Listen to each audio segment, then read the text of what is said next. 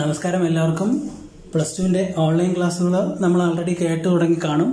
ബിസിനസ്സിന്റെ തന്നെ രണ്ടാമത്തെ ചാപ്റ്റർ നിങ്ങൾ ആൾറെഡി പഠിച്ചു എന്ന് തോന്നുന്നു. നമുക്കിതിനകത്ത് ഫസ്റ്റ് ചാപ്റ്റർ കേൾക്കാം. മറ്റ് സബ്ജക്റ്റുകൾ കേൾക്കുന്നത് പോലെ ഓൺലൈൻ ക്ലാസ്സിലൂടെ നമ്മളെ ബിസിനസ് സ്റ്റഡീസും നമുക്ക് മുമ്പോട്ട് കൊണ്ടുപോകാം. അതിൽ ഒന്നാമത്തെ ചാപ്റ്റർ നമുക്ക് കേൾക്കാം. രണ്ടാമത്തെ ചാപ്റ്റർ നിങ്ങൾ പഠിച്ചുകൊണ്ടിരിക്കുന്നു. അപ്പോൾ ഫസ്റ്റ് ചാപ്റ്ററിന്റെ പേര് ആദ്യം നമുക്ക് ഇൻട്രൊഡ്യൂസ് ചെയ്യാം.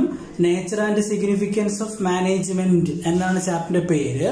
അപ്പൊ നിങ്ങൾ കഴിഞ്ഞ വർഷം ബിസിനസ് സ്ഥാപനം എന്താണ്, അല്ലെങ്കിൽ ബിസിനസ് എന്താണ്, ഒരു ബിസിനസ്മാൻ എങ്ങനെ ആയിത്തീരാം, ഏതെല്ലാം ടൈപ്പ് ബിസിനസ്മാൻ നമ്മുടെ രാജ്യത്തുണ്ട്, പ്രത്യേകിച്ച് 5 ടൈപ്പ് ബിസിനസ്മാൻമാരെ കുറിച്ച് പഠിച്ചിട്ടുണ്ട്. അതിനുശേഷം പിന്നെ എന്ത് ചെയ്തു, ഏതെല്ലാം ടൈപ്പ് ബിസിനസ് ചെയ്യാമെന്നും ഇനി ചെയ്യുന്ന അല്ലെങ്കിൽ എന്താണ് പ്രൊഡ്യൂസ് ചെയ്യപ്പെടുന്ന പ്രോഡക്റ്റിനെ എന്താണ് ഇന്ത്യക്കകത്ത് മാത്രമാണോ പിന്നെ പ്രൊഡ്യൂസ് ചെയ്ത് വിൽക്കപ്പെടുന്നത്, ഇന്ത്യയുടെ പുറത്ത് വിൽക്കുന്നുണ്ടോ, ഇങ്ങനെയുള്ള എല്ലാ കാര്യങ്ങളെ കുറിച്ചും ഡീപ്പായി പഠിച്ച് ബിസിനസിന്റെ ഒരു ബേസ് കഴിഞ്ഞ വർഷം പ്ലസ് 1 നിങ്ങൾ റെഡിയാക്കി വെച്ചിട്ടുണ്ട്. ഈ വർഷം നിങ്ങൾ കേൾക്കാൻ പോകുന്നത്, അല്ലെങ്കിൽ ക്ലിയർ ആയി പറഞ്ഞാൽ ഈ വർഷം ബിസിനസിനെ 2ആയി ഡിവൈഡ് ചെയ്താണ് നിങ്ങൾ പഠിക്കുന്നത്. 2ആയി ഡിവൈഡ് ചെയ്യുക എന്ന് ഉദ്ദേശിക്കുന്നത് ഒരു ഭാഗം മാനേജ്മെന്റ് എന്നും രണ്ടാമത്തെ ഭാഗം ഫിനാൻസ് എന്നും 2ആയി ഡിവൈഡ് ചെയ്ത് 2 ടെസ്റ്റുകളിലായിട്ടാണ് നിങ്ങൾ ഈ വർഷം പഠിക്കുന്നത്. അപ്പോൾ അതിൽ ഫസ്റ്റ് ടെസ്റ്റിന്റെ ഭാഗമാണ് ഏകദേശം ഒരു 8 ചാപ്റ്ററോളം വരും ഫസ്റ്റ് ടെസ്റ്റിനകത്ത്. ആ ഫസ്റ്റ് എന്താണ് പാർട്ട് ആണ് നിങ്ങൾ ഇപ്പോൾ ജസ്റ്റ് കേൾക്കുന്നത്. പിന്നെ ഏകദേശം ക്രിസ്മസ് എക്സാം ഒക്കെ കഴിയുമ്പോഴാണ് ഫിനാൻസ് എന്ന മേഖല വരുന്നത്. അതിനകത്തൊരു 5 ചാപ്റ്റർ വരും. അങ്ങനെ 8, 5, 13 ചാപ്റ്റർ നിങ്ങൾ ഈ വർഷം പഠിക്കേണ്ടി വരും. അപ്പോൾ അതിൽ മാനേജ്മെന്റ് എന്ന ഭാഗം സ്റ്റാർട്ട് ചെയ്യുമ്പോൾ അതിനകത്തെ ഇൻട്രൊഡക്ഷൻ ചാപ്റ്റർ ആണ് നമ്മൾ എഴുതി വെച്ചിരുന്നത്, ബോർഡിനകത്ത് എഴുതി വെച്ചിരുന്നത് nature and significance of management. മാനേജ്മെന്റിന്റെ നേച്ചറിനെ കുറിച്ചും സിഗ്നിഫിക്കൻസിനെ കുറിച്ചും എന്ത് ചെയ്യുന്നു, നിങ്ങളെ എന്താണ് ജസ്റ്റ് ഒന്ന് ഇൻട്രൊഡ്യൂസ് ചെയ്യുന്നു. മാനേജ്മെന്റ് ഇമ്പോർട്ടൻസ്, മാനേജ്മെന്റ് സ്വഭാവ സവിശേഷതകളെ കുറിച്ച് മാത്രം ഈ ചാപ്റ്ററിനകത്ത് പറയുന്നു.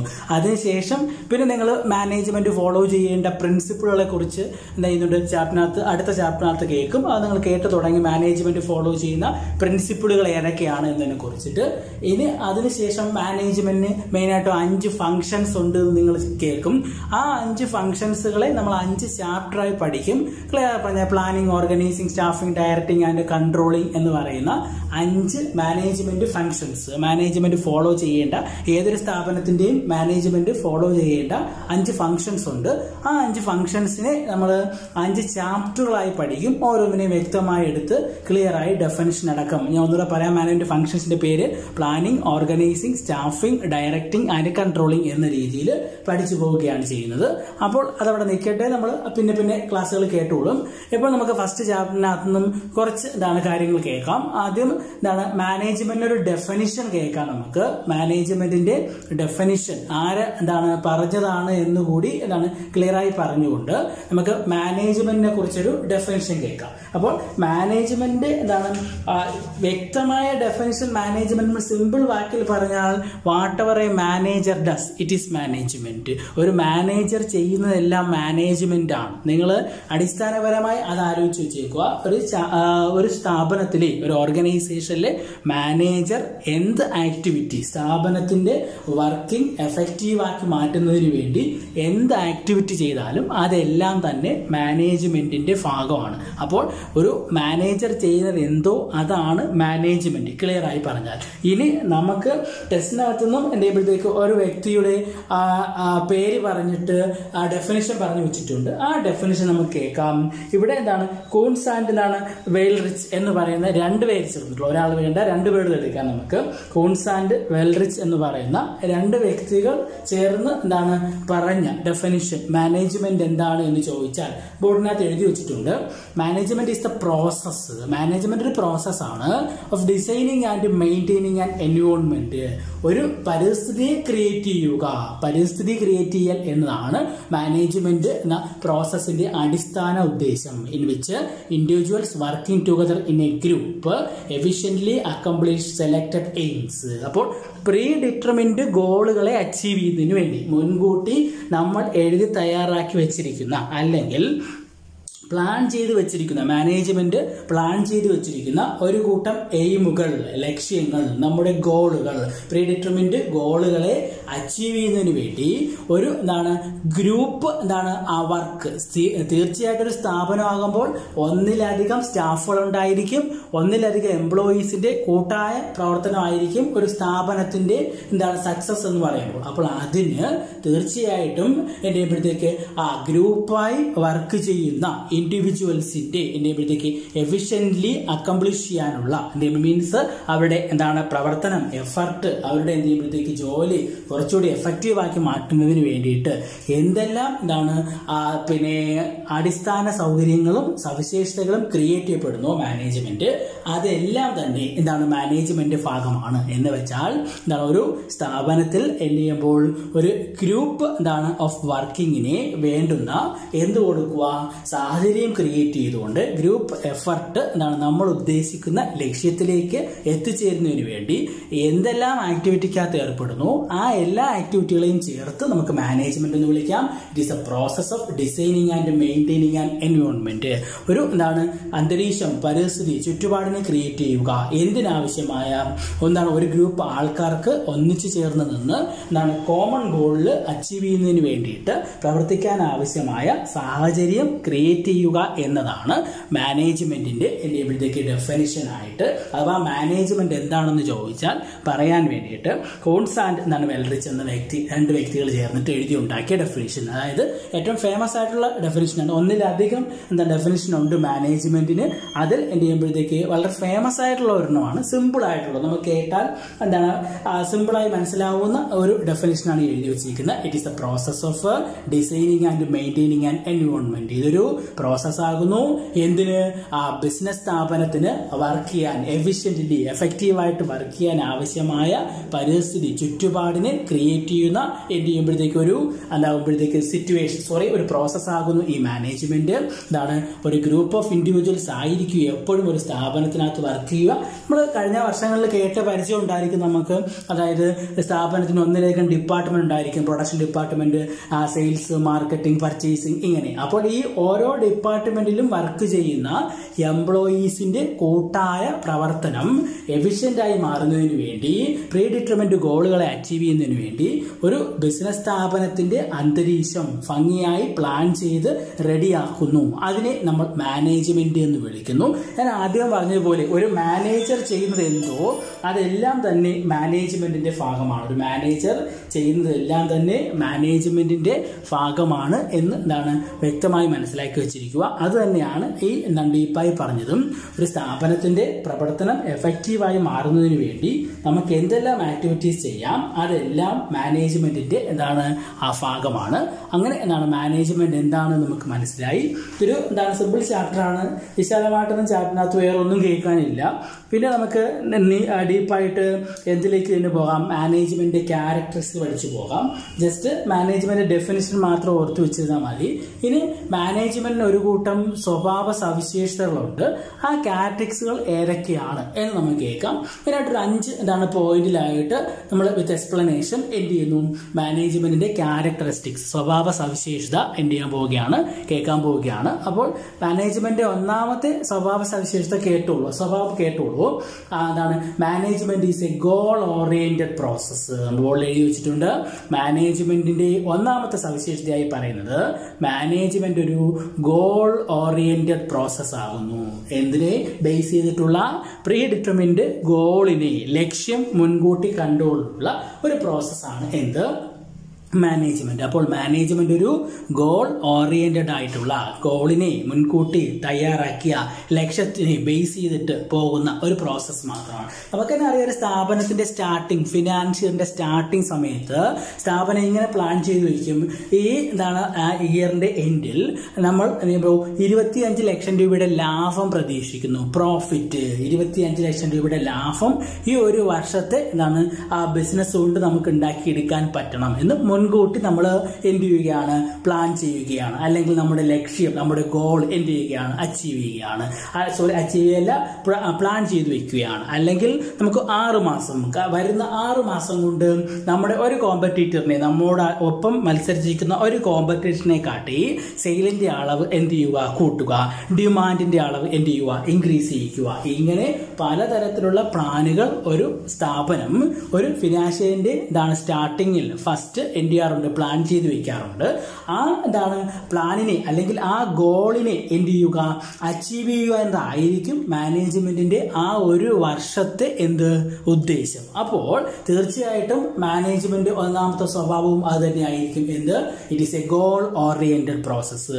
മുൻകൂട്ടി തയ്യാറാക്കി വെച്ച ഗോളിനെ അച്ചീവ് ചെയ്യുക എന്നതാണ് മാനേജ്മെന്റ് എന്ത് ചെയ്യുന്നത്, ആദ്യമേ അടിസ്ഥാനപരമായി ബേസ് ആയിട്ട് മുൻപോട്ട് കൊണ്ടുവയ്ക്കുന്ന ആശയം. അതാണ് നമ്മൾ ഒരു കൂട്ടം ഗോളുകൾ അല്ലെങ്കിൽ ലക്ഷ്യങ്ങളെ മുൻകൂട്ടി എന്ത് ചെയ്യുക, പ്ലാൻ ചെയ്യുക.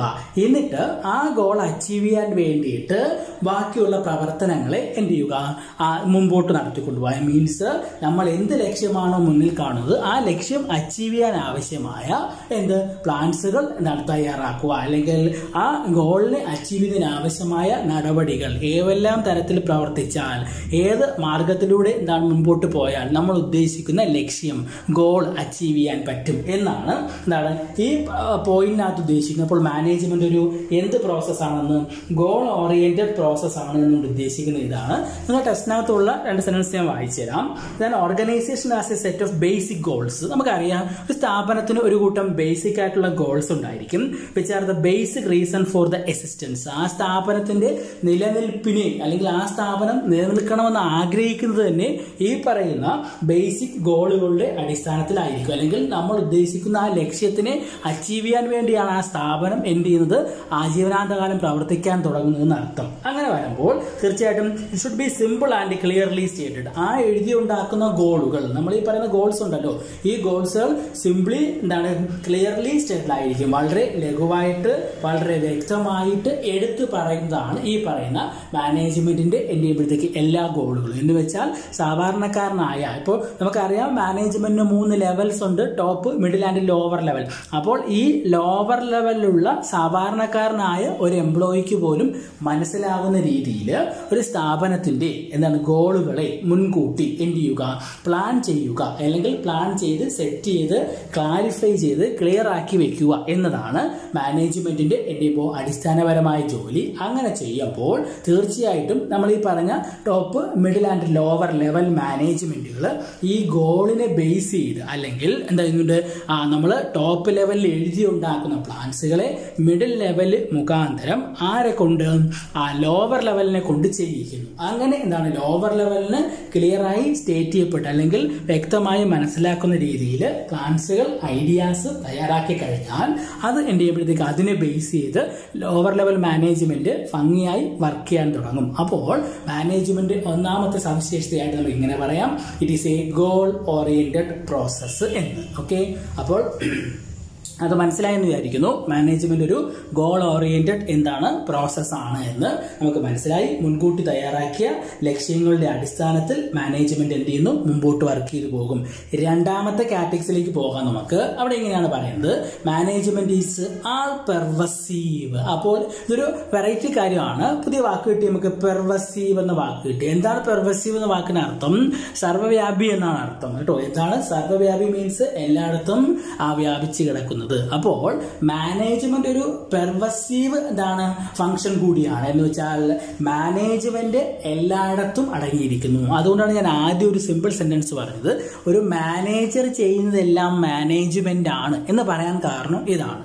കാരണം ഒരു മാനേജർ എന്ത് ചെയ്താലും അതെല്ലാം മാനേജ്മെന്റിന്റെ ഭാഗമാണ്. അപ്പോൾ ഈ പറഞ്ഞ അർത്ഥം ഒരു സ്ഥാപനത്തിന്റെ എല്ലാ മേഖലയിലും, ഈ മേഖല ഉദ്ദേശിക്കുന്നത് top, middle and lower lower level. എല്ലാ ഭാഗത്തും മാനേജ്മെന്റ് എന്ന പ്രോസസ്സ് എന്ത് ചെയ്യുന്നു, വ്യാപിച്ചു കിടക്കുന്നു. അപ്പോൾ ലോവർ ലെവൽസിനെ എന്ത് ചെയ്യുക, മാനേജ് ചെയ്ത് കാര്യങ്ങൾ നേടിയെടുക്കുക എന്നതല്ല അർത്ഥം. പകരം എന്ത് ചെയ്യുമ്പോഴത്തേക്ക് ടോപ്പ് ലെവൽ എഴുതി ഉണ്ടാക്കുന്ന പ്ലാൻസുകളെ, ഐഡിയാസിനെ എന്തെങ്കിലും മിഡിൽ ലെവൽസ് അത് അതിൻ്റെതായ രീതിയിൽ മുമ്പോട്ട് കൊണ്ടുപോയി ആരെ കൊണ്ട്, ലോവർ ലെവൽസിനെ കൊണ്ട് ചെയ്യിക്കുമ്പോഴാണ് എന്താണ് നമ്മൾ മുൻകൂട്ടി എഴുതി ഉണ്ടാക്കി വെച്ചിരിക്കുന്ന ഈ പ്രീ ഡിറ്റർമിൻഡ് ഗോളുകളെ അച്ചീവ് ചെയ്യാൻ പറ്റുന്നത്. അപ്പോൾ അതിനർത്ഥം എന്താണ്, മാനേജ്മെന്റിന്റെ എന്താണ് എല്ലാ ഭാഗത്തും അല്ലെങ്കിൽ ഒരു സ്ഥാപനത്തിന്റെ എല്ലാ ഭാഗത്തും ഈ മാനേജ്മെന്റ് എന്ന രീതി വരുന്നു. അപ്പോൾ ടോപ്പ് ലെവലും മിഡിൽ ലെവലും ലോവർ ലെവലും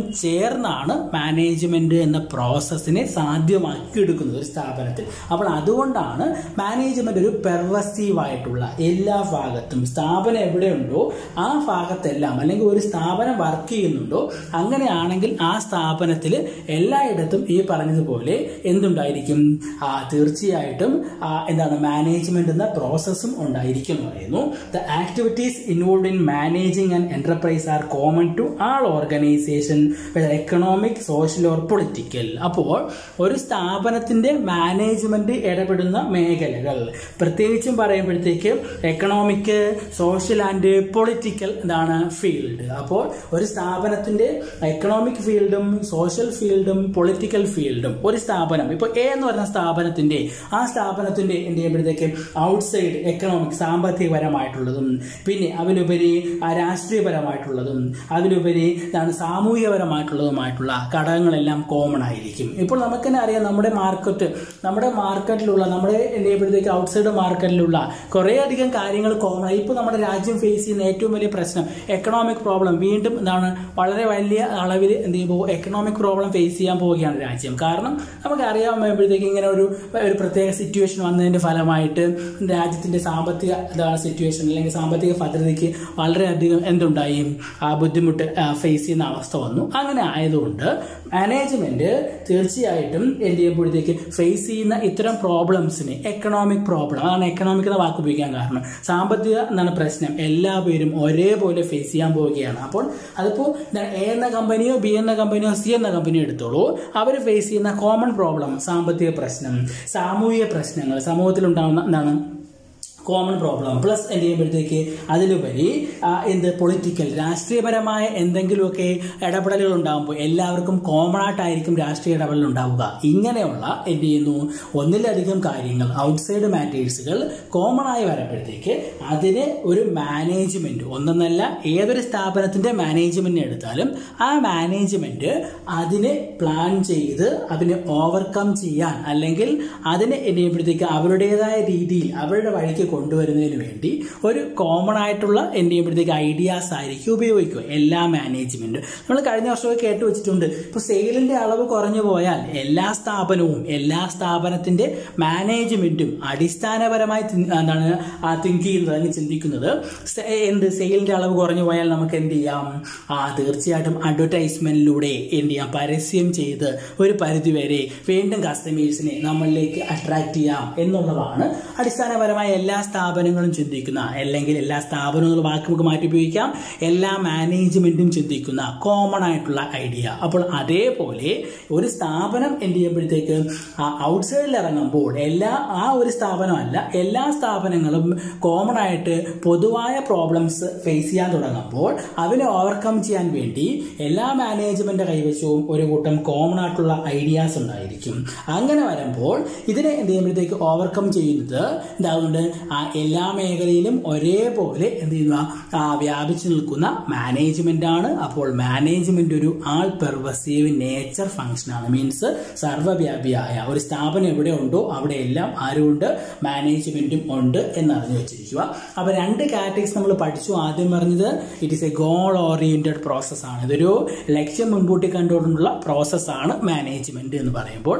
രണ്ടാമത്തത് ഒരു പെർവസീവ് നേച്ചർ ഫംഗ്ഷൻ കൂടിയാകുന്നു. എന്ന് വെച്ചാൽ എല്ലായിടത്തും വ്യാപിച്ചു കിടക്കുന്ന ഒരു ഫംഗ്ഷനാണ് മാനേജ്മെന്റ് എന്നത്. ഇനി മൂന്നാമത്തെ ഫംഗ്ഷനിലേക്ക് കാറ്റഗറിയിലേക്ക് നമുക്ക് പോകാം. അവിടെ എന്ത് ചെയ്യുമ്പോഴത്തേക്കും ഒരല്പം വ്യത്യാസം ഉണ്ടോ ഒന്നില്ലെങ്കിൽ കാര്യം പറയേണ്ടി വരും.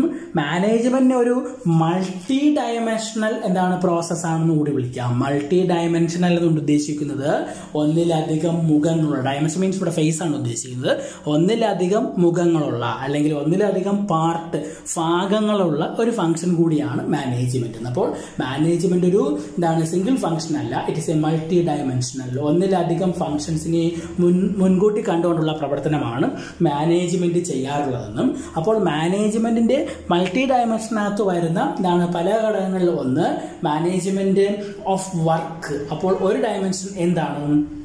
മാനേജ്മെന്റ് ബൈ വർക്ക് എന്നും, നെക്സ്റ്റ് മാനേജ്മെന്റ് ബൈ പീപ്പിൾ എന്നും, പ്ലസ് മാനേജ്മെന്റ് ബൈ ഓപ്പറേഷൻ എന്നും, അങ്ങനെ മൂന്നായി തരംതിരിക്കുന്നു. അപ്പോൾ മാനേജ്മെന്റ് ഒരു മൾട്ടി ഡയമെൻഷണൽ പ്രോസസ് ആണെന്ന് പറയുന്നു. എന്ന് വെച്ചാൽ ഒന്നിലധികം ഫംഗ്ഷൻസ് ചേർന്നതാണ് മാനേജ്മെന്റ് എന്നുണ്ട്.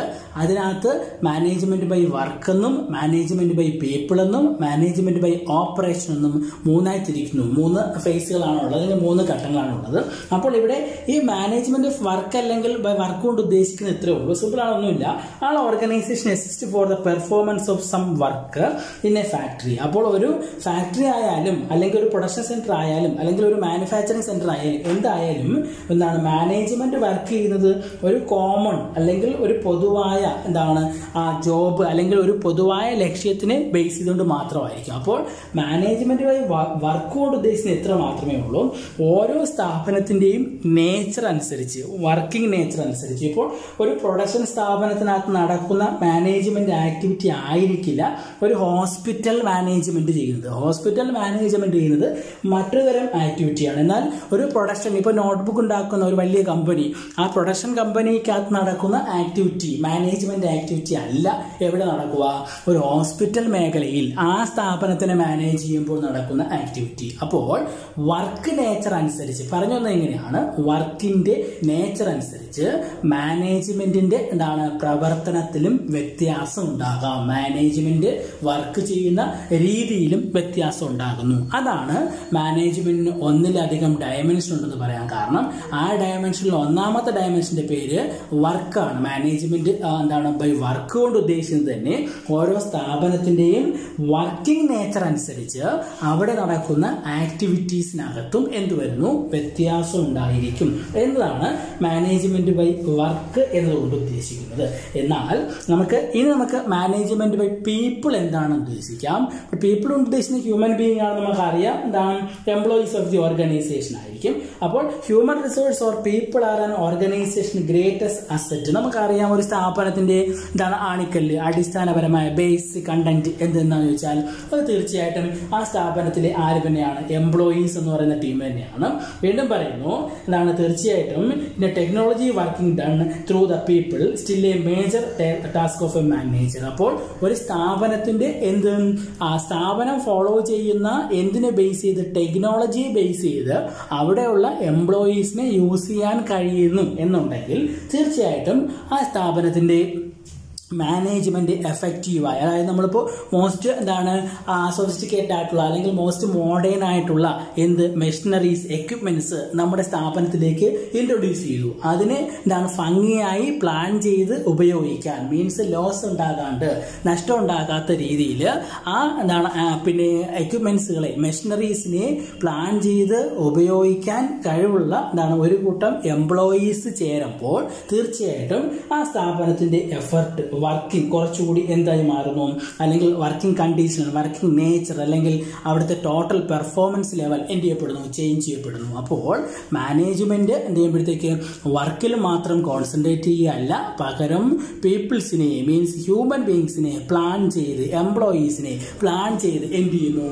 യൂസ് ചെയ്യുന്നു എന്നൊരു തിങ്കിങ് കൂടി വരുമ്പോഴത്തേക്കാണ് മാനേജ്മെന്റ് ബൈ പീപ്പിൾ എന്ന ഡയമെൻഷന് ഇമ്പോർട്ടൻസ് വരുന്നത്. അർത്ഥം ഉദ്ദേശിക്കുന്നത് പീപ്പിൾസിനെ പ്ലാൻ ചെയ്ത് ഭംഗിയായിട്ട് അവരുടെ എന്താണ് effort maximum for the organisation, സ്ഥാപനത്തിന്റെ സക്സസിന് വേണ്ടി മാക്സിമം എംപ്ലോയീസിനെ പ്ലാൻ ചെയ്ത് ഉപയോഗിക്കുക എന്നത് എന്തിന്റെയും ഈ പറഞ്ഞ എന്താണ് പീപ്പിൾ, മാനേജ്മെന്റ് ബൈ പീപ്പിൾ എന്ന ഡയമെൻഷനകത്ത് ഉദ്ദേശിക്കുന്ന കാര്യമാണ്. ഇനി എന്താണ് ഒരു ഡയമെൻഷൻ കൂടി പറഞ്ഞല്ലോ, 3 ഡയമെൻഷനാണ്. ഒന്നാമത് പറഞ്ഞു എന്താണ് മാനേജ്മെന്റ് ബൈ വർക്ക് എന്ന്, മാനേജ്മെന്റ് ബൈ പീപ്പിൾ എന്ന് പറഞ്ഞു. ഇനി മാനേജ്മെന്റ് ബൈ എന്ത്, ഓപ്പറേഷൻ. ഓപ്പറേഷനകത്ത് പറയുന്നത് എന്താണെന്ന് വെച്ച് കഴിഞ്ഞാൽ ഇവിടെ എത്രയേ ഉള്ളൂ, it has some basic product or service to provide in order to survive. ഒരു സ്ഥാപനത്തിന് എന്താണ് സർവൈവ് ചെയ്യണമെന്നുണ്ടെങ്കിൽ, മാർക്കറ്റിൽ എസിസ്റ്റ് ചെയ്യപ്പെടണമെന്നുണ്ടെങ്കിൽ, ദീർഘകാലം ഒരു സ്ഥാപനത്തിൽ നിലനിൽക്കണം എന്നുണ്ടെങ്കിൽ തീർച്ചയായിട്ടും സ്ഥാപനത്തിന്റെ എന്തെയ്യുമ്പോഴത്തേക്ക് പ്രവർത്തനത്തിൽ ഒരു കോമൺ ആയിട്ടുള്ള എന്ത് ലക്ഷ്യം, ബേസിക് ആയിട്ടുള്ള ഒരു സർവീസ് എന്താണ് തീർച്ചയായിട്ടും മാനേജ്മെന്റ് എന്ത് ചെയ്യണം, മുൻകൂട്ടി നമ്മളൊരു പ്രോഡക്റ്റ് ഉണ്ടാക്കുമ്പോൾ തന്നെ നമ്മുടെ അടിസ്ഥാന സർവീസ് സേവനം ഇന്നതാണ് എന്ന് മുൻകൂട്ടി എന്ത് ചെയ്യുന്നു, പ്ലാൻ ചെയ്യുന്നു. അങ്ങനെ മുൻകൂട്ടി പ്ലാൻ ചെയ്ത ആ ഐഡിയയുടെ അടിസ്ഥാനത്തിലായിരിക്കും സ്ഥാപനം ആജീവനാന്ത കാലം മുമ്പോട്ട് പോകുന്നത്. അപ്പോൾ അവിടെ ഉദ്ദേശിക്കുന്ന ഈ ഐഡിയയാണ്, നമ്മുടെ ബേസിക് ഓപ്പറേഷനെയാണ് ഈ മാനേജ്മെന്റ് ബൈ ഓപ്പറേഷൻ കൊണ്ട് ഉദ്ദേശിക്കുന്നത്. അവിടെ നമ്മൾ ക്ലിയർ ആയി പറഞ്ഞാൽ എത്രയേ ഉള്ളൂ, ഇപ്പോഴത്തേക്കും ഇപ്പോൾ നമ്മളൊരു എന്താണ് മൊബൈൽ ഉണ്ടാക്കുന്ന കമ്പനിയുടെ അടിസ്ഥാനപരമായ ഒരു ഫീച്ചർ അവരെപ്പോഴും എടുത്തു, ഒരു പുതിയ കമ്പനി വരുമ്പോൾ അവരുടെ ബേസിക് ഫീച്ചർ അവരെടുത്ത് കാണിക്കും. ഇന്ന കമ്പനിക്ക് ഇല്ലാത്ത അല്ലെങ്കിൽ ഇന്ന കമ്പനികൾക്ക് ഇല്ലാത്ത ചില സവിശേഷതകൾ നമുക്കുണ്ട് എന്ന്. ആ സവിശേഷതയായിരിക്കും ആജീവനാന്ത കാലം ആ കമ്പനി മുമ്പോട്ട് വെക്കുന്ന അവരുടെ ബേസിക് ഐഡിയ. അപ്പോൾ ആ ബേസിക് ഐഡിയയെ ബേസ് ചെയ്തുകൊണ്ടായിരിക്കും സ്ഥാപനങ്ങൾ പിന്നെ എന്ത് ചെയ്യുക, മുമ്പോട്ട് എന്ത് ചെയ്യുന്നത്, എക്കാലവും പ്രവർത്തനങ്ങളെ മുമ്പോട്ട് കൊണ്ടുപോകുന്നത്. അപ്പോൾ അതിനർത്ഥം മാനേജ്മെന്റിനകത്ത് ഈ പറഞ്ഞ അവരുടെ എന്താണ് ഫംഗ്ഷൻ അല്ലെങ്കിൽ അവരുദ്ദേശിക്കുന്ന എന്താണ് അവരുടെ അടിസ്ഥാന സർവീസിനെ എന്ത് ചെയ്യുക, ഇമ്പോർട്ടൻസ് കൊടുത്തുകൊണ്ട് എന്താണ് ഭാവി കാര്യങ്ങളെ എന്ത് ചെയ്യുക, മുമ്പോട്ട് കൊണ്ടുപോകുക. അതിനർത്ഥം എന്ന് പറയുമ്പോൾ ഇത്രയേ ഉള്ളൂ, ഒരു ടെക്നോളജി, നമ്മൾ ഉപയോഗിക്കുന്ന ടെക്നോളജി, ഇപ്പൊ നമ്മൾ നാനോ ടെക്നോളജി മാത്രമേ ഫോളോ ചെയ്യുന്നുള്ളൂ എന്ന് ബേസിക് ആയിട്ടൊരു അഭിപ്രായം പറഞ്ഞു നമ്മൾ, അല്ലെങ്കിൽ അതാണ് നമ്മുടെ അടിസ്ഥാന സേവനം സൗകര്യം എന്ന് എന്ത് ചെയ്തു പറഞ്ഞു. അതിൽ നിന്നും ഒരിക്കലും താഴേക്ക് പിന്നെ പോകാൻ പാടില്ല. ആ എന്താണ് ലെവലിൽ നിന്നുകൊണ്ട് മാത്രം സ്ഥാപനം മുമ്പോട്ട് വർക്ക് ചെയ്യുക. അപ്പോൾ അതാണ് മാനേജ്മെന്റ് ബൈ ഓപ്പറേഷൻ എന്ന ഫംഗ്ഷൻ കൊണ്ട് ഉദ്ദേശിക്കുന്നത്. അതായത് it require A production process which entail the flow of input material and the technology. അപ്പോൾ നമ്മൾ ഉപയോഗിക്കുന്ന എന്താണ് ടെക്നോളജി, ഞാൻ പറഞ്ഞു കഴിഞ്ഞു ഓൾറെഡി, നമ്മൾ ഉപയോഗിക്കുന്ന ടെക്നോളജിയോ അല്ലെങ്കിൽ മെറ്റീരിയലോ അല്ലെങ്കിൽ പ്രൊഡക്ഷൻ പ്രോസസ്സോ എല്ലാം ഒരു ബേസിക് എന്ത് ചെയ്യുമ്പോഴത്തേക്ക് മുൻകൂട്ടി എന്താണ് പ്ലാൻ ചെയ്ത് വെച്ച ഒരു ബേസിന്റെ അടിസ്ഥാനത്തിൽ മാത്രം, അതിന് താഴേക്കോ അതിന് മുകളിലേക്കോ പോകാണ്ട് ആ കോമൺ ഐഡിയ അതേപോലെ ഫോളോ അപ്പ് ചെയ്യുക. അതാണ് നമ്മുടെ ഓപ്പറേഷൻ എന്നും എക്കാലവും ഒരേപോലെ ആയിരിക്കണം എന്നുകൊണ്ട് ഉദ്ദേശിക്കുന്നത്. അപ്പോൾ പറഞ്ഞു വന്നത് എങ്ങനെയാണ്, മാനേജ്മെന്റ് ഒരു മൾട്ടി ഡയമെൻഷണൽ പ്രോസസ്സ് കൂടിയാണ്. ഒന്നിലധികം ഫേസുകളുള്ള, ഒന്നിലധികം മുഖങ്ങളുള്ള ഒരു പ്രോസസ്സാണ് മാനേജ്മെന്റ് എന്ന് പറയുമ്പോൾ. ആ മാനേജ്മെന്റിന്റെ 3 ഡയമെൻഷൻസ് ഏതൊക്കെയെന്ന് വെച്ചാൽ management by work, management by people and management by എന്ത് ഓപ്പറേഷൻ എന്ന് 3ആയി തരംതിരിക്കുന്നു. അങ്ങനെ എന്താണ് മാനേജ്മെന്റ് 3 കാറ്റഗറീസ് നമ്മൾ പഠിച്ചു. ഏതൊക്കെ?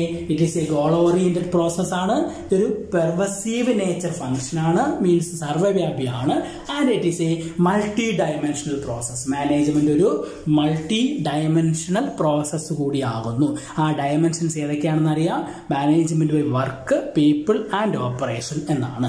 ഇനി നമുക്ക് മാനേജ്മെന്റ് 4ാമത്തെ കാറ്റഗറിയിലേക്ക് പോകാം. അതിന്റെ പേര് കണ്ടിന്യൂസ് പ്രോസസ് എന്നാണ്. അപ്പൊ മാനേജ്മെന്റ് ഒരു എന്ത് process കൂടിയാകുന്നു, it is A continuous process. Management ഒരു എന്ത് കണ്ടിന്യൂസ് പ്രോസസ് ആണ്. നമുക്ക് അറിയാം, കഴിഞ്ഞ വർഷം നമ്മൾ ഇങ്ങനെ കേൾക്കുന്നതാണ് ഈ വാക്ക്.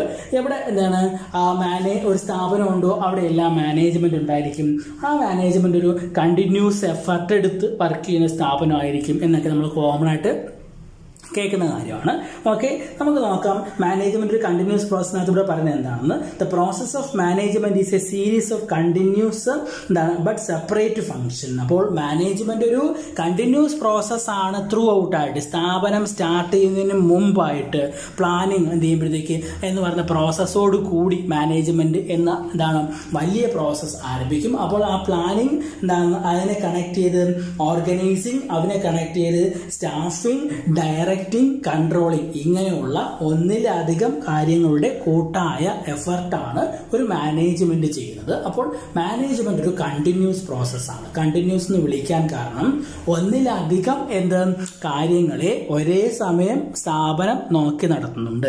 ആ ഒന്നിലധികം കാര്യങ്ങൾ പല രൂപത്തിലുള്ളതാണെങ്കിലും അടിസ്ഥാനപരമായി നമ്മൾ ആദ്യം പറഞ്ഞ കോമൺ ഗോളിനെ അച്ചീവ് ചെയ്യാൻ വേണ്ടിയുള്ളതായിരിക്കും ഈ കണ്ടിന്യൂസ് പ്രോസസ്. പക്ഷേ ഒരേ സമയം എന്ത് ചെയ്യുന്നു, നമുക്ക് ഇങ്ങനെ പറയാം, ഒരു സ്ഥാപനത്തിന് വേണ്ടിയിട്ട് റോ മെറ്റീരിയൽ പർച്ചേസിങ് നടക്കും, പ്രൊഡക്ഷൻ നടക്കും, മാർക്കറ്റിംഗ് ആക്ടിവിറ്റി നടക്കും, സെയിൽസ് ആക്ടിവിറ്റി നടക്കും. അപ്പോൾ ഇതെല്ലാം തന്നെ ഒരേ സമയം ഒരു സ്ഥാപനത്തിന്റെ പല ഭാഗങ്ങളിലായി നടന്നു വരുന്നുണ്ട്. അതിനർത്ഥം ഇതാണ് കോമൺ ഗോളിനെ അച്ചീവ് ചെയ്യുക എന്ന ഉദ്ദേശം വെച്ചുകൊണ്ട് എന്താണ് ഒന്നിലധികം കാര്യങ്ങളെ ഒരേ സമയം ഒരേപോലെ എന്ത് ചെയ്യുമ്പോഴത്തേക്ക് മുമ്പോട്ട് കൊണ്ടുപോകുന്ന ഒരു എന്താണ് ധർമ്മം കൂടിയാണ് ആര് മാനേജ്മെന്റ് ചെയ്യുന്നത്. Management is A continuous process. അപ്പോൾ മാനേജ്മെന്റ് പ്ലാനിങ് എന്ന പ്രോസസ്സിൽ തുടങ്ങി എന്തിനകത്ത് കൺട്രോളിംഗ് എന്ന പ്രോസസ്സിനകത്ത് വന്നു നിൽക്കുന്നു. അങ്ങനെ കൺട്രോളിംഗിൽ വന്നു നിൽക്കുകയല്ല, കൺട്രോളിംഗ് കഴിയുമ്പോൾ അടുത്ത പ്ലാൻ ഉണ്ടാവും, അടുത്ത വർഷത്തേക്കുള്ള പുതിയ പ്ലാൻ ഉണ്ടായി,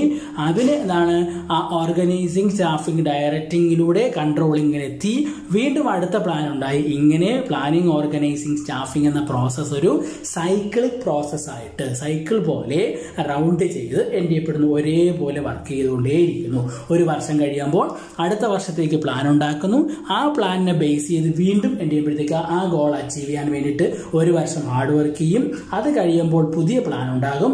ആ പ്ലാനിനെ ബേസ് ചെയ്ത് വീണ്ടും എന്ത് ചെയ്യുമ്പോഴത്തേക്ക് ആ ഐഡിയാസ് പ്ലാൻ ചെയ്ത് വീണ്ടും വർക്ക് ചെയ്യപ്പെടുന്നു. അങ്ങനെ വരുമ്പോൾ it is A continuous process. അപ്പോൾ മാനേജ്മെന്റ് ഒരു എന്ത് പ്രോസസ് കൂടിയാണ്, കണ്ടിന്യൂസ് ആയിട്ടുള്ള അഥവാ ത്രൂ ഔട്ട് ആയിട്ട് ഒരേപോലെ എന്ത് ചെയ്യപ്പെടുന്ന വർക്ക് ചെയ്യുന്ന പ്രോസസ്സ് കൂടിയാണ് മാനേജ്മെന്റ്. അവിടെ അത്രേ പറയാനുള്ള, വേറെ വിശദമായിട്ടൊന്നുമില്ല. ഇനി നമുക്ക് ഒരു എന്തുകൂടിയും കാറ്റഗറീസ് കൂടി കേൾക്കാം. Management it is intangible process. അപ്പോൾ മാനേജ്മെന്റ് നമുക്ക് ഇൻടാഞ്ചിബിൾ എന്താണ് ഫോഴ്സ് ആണ്. പ്രോസസ് അല്ലെങ്കിൽ ഫോഴ്സ് എന്ന് വിളിക്കാം നമുക്ക് അതിനെ. മാനേജ്മെന്റ് ഒരു ഇൻടാഞ്ചിബിൾ ഫോഴ്സ് കൂടിയാണ്. ഇൻടാഞ്ചിബിൾ മീൻസ് എന്താ ഉദ്ദേശിക്കുന്നത്, ടച്ച് ചെയ്യാൻ പറ്റാത്തത്. ടച്ചബിൾ ആൻഡ് സീയബിൾ നമ്മൾ ടാഞ്ചിബിൾ എന്നും, ഇൻടാഞ്ചിബിൾ ഉദ്ദേശിക്കുന്നത് നമുക്ക് എന്ത് ചെയ്യാൻ പറ്റാത്ത, കൈകൊണ്ട് ടച്ച് ചെയ്ത് നോക്കാൻ പറ്റാത്ത. അപ്പോൾ മാനേജ്മെന്റ് പ്രവർത്തനങ്ങൾ it is N intangible force by cannot be seen but it presence can be felt in the way of organisation functions. അപ്പോൾ മാനേജ്മെന്റിന്റെ എന്ത് ചെയ്യുമ്പോഴത്തേക്ക് പ്രവർത്തനങ്ങളെ നമുക്ക് എന്ത് ചെയ്യാൻ പറ്റില്ല, ഇറ്റ് കനോട്ട് ബി എന്ത് ചെയ്യുമ്പോഴത്തേക്ക് സീൻ, നമുക്ക് നേരിട്ട് കാണാനൊന്നും പറ്റില്ല. പക്ഷേ ഇറ്റ് ക്യാൻ ബി ഫെൽറ്റ്, നമുക്ക് ഫീൽ ചെയ്യാൻ പറ്റും by the way of organisation function. ഒരു സ്ഥാപനത്തിന്റെ എന്ത് ചെയ്യുമ്പോഴത്തേക്ക് പ്രവർത്തനത്തിൽ നിന്നും നമുക്ക് മനസ്സിലാക്കി എടുക്കാൻ മാത്രമേ പറ്റുള്ളൂ.